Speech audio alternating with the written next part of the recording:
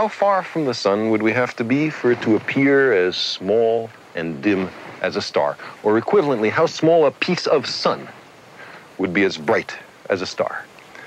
An experiment to answer this question was first performed in 17th century Holland by Christiaan Huygens and is very much in the Ionian tradition.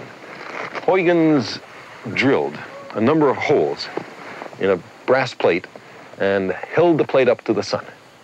He asked himself which hole seemed as bright as he remembered the bright star Sirius to have been the previous evening.